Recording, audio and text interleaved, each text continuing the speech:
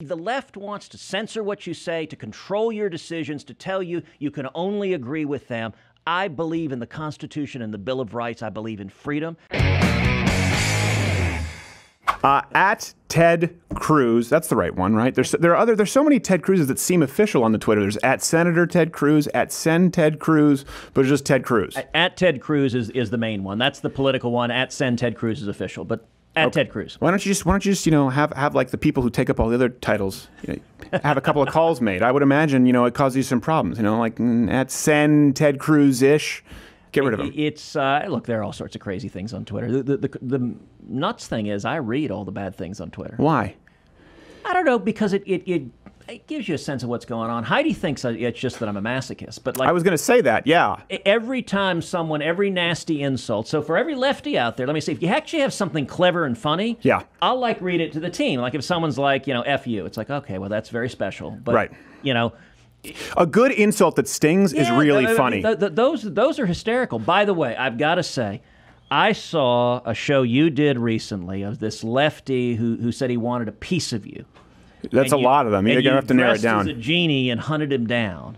I didn't hunt. Let's be careful with the language there, because next thing they're going to blame me for creating a map. No, I dressed as a genie and granted his wish. It was hysterical. I was doubled over. I was driving somewhere in Texas, watching it on my phone, and doubled over laughing. Well, thank you very much. I appreciate it. But back to the insults. It's true. One was, I think QB Garrett knows, someone insulted me one time, said something like, this is about as terrible as that zit that Crowder tried to clearly cover up. And it was true. And I was like, oh, man, that's a beautiful burn. It stings. It's worth it. And we repost them. But if it's just vulgar and angry, it's not really fun. Yeah. Okay. Well, I'm glad to see that you can appreciate it. A lot of people don't get to see the sense of humor this side of Ted Cruz. So speaking of which, obviously this is a race right now. Yep. Obviously for people who don't know, there's Senate is it's important in our government. I would advise they go check out Schoolhouse Rock. Let me ask you this: why is it even being discussed as though it's within striking distance with this O'Rourke character? Well, it's a crazy time. The hard left, they're really angry. They're filled with rage. They're filled with hatred for President Trump. Sure. And we're seeing that spill out everywhere you look. I mean, we're seeing it, this past week, Heidi and I were confronted by screaming protesters having dinner in Washington. And right. They basically shut the restaurant down by screaming and yelling and surrounding us. And we see that kind of nastiness just growing and growing and growing. Well, that kind of energy, it's dangerous, because what it means is tens of millions of dollars are flooding into the state of Texas. That if you're on the far left and you can defeat one Republican in the country who's on the ballot, it'd be me. Yes. And so they're flooding the state with cash. Well, if your goal is to defeat an actual consistent conservative Republican, they would be going after you, and that's what bothers me about this so much. And I don't really think it's nearly as close as the media is trying to cover it. But you're not going to get a prime spot on Ellen the same way. It's amazing that these people who would never pay attention to this race are putting all of this momentum behind a guy just to put him within. I mean, how close do you really think this is? Do you think it's an example of Trump where it won't even be close? Well, look, the polls. Texas has been trending more purple. So when I ran in 2012, right. I won the state by 16 points. Right. In 2016, Trump won by just over 8 points. Mm-hmm. That's the same margin he had in Ohio. So nobody thinks of Ohio as bright red, unshakably Republican. I think that's true of Texas, too, that we got 28 million people. We have a ton of liberals. We have a good 10 million liberals in the state of Texas. Now, conservatives outnumber them, but, go down to Austin, and Travis County is filled with as left-wing people as you'll find anywhere. And there are a lot of them. And right now, anger is a dangerous motivator. Right.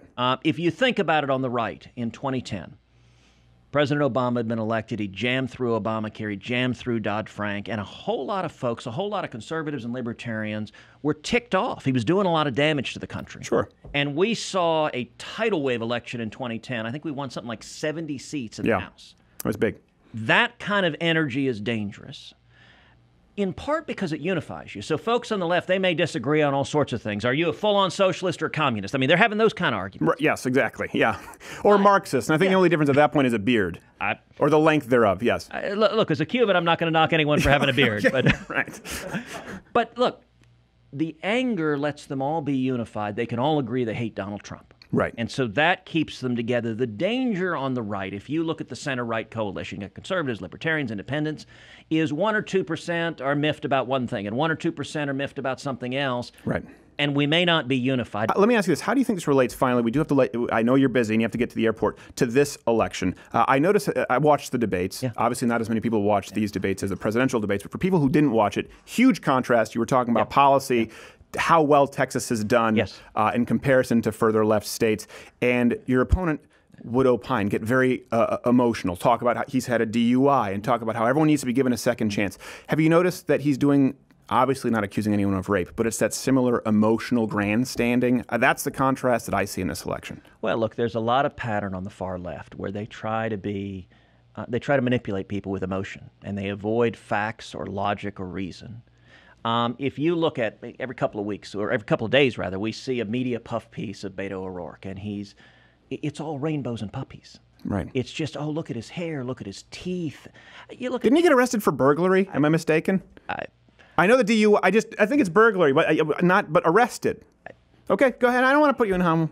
But he's got great hair. Yes, he does. And the media is deliberately trying to keep it warm and fuzzy and not focus on substance. That's actually why I thought the debate was important, because substance matters. I think Texans are smart, and our economy is booming. I mean, it is going extremely well. Not if the Californians would have their way, who keep on moving. I know, you know. And my approach is, I'm going to ignore the personal attacks. I'm not going to do what the Democrats did in the Kavanaugh hearings and go into the gutter. Yeah. I'm going to keep it focused on substance, on issues. And on substance and issues, his position is radical, and it's bad for Texas. It is pretty radically left.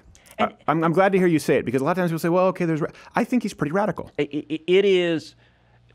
Typically in a general election, Democrats pretend to run to the middle. Right. This guy is running to the left of Bernie Sanders and Elizabeth Warren. And I'll say, you've got a lot of folks watching you who are libertarians. Yeah. If you're a libertarian at home, this guy is a big government statist. Yeah. He wants the government in charge of everything. He wants full-on socialized medicine.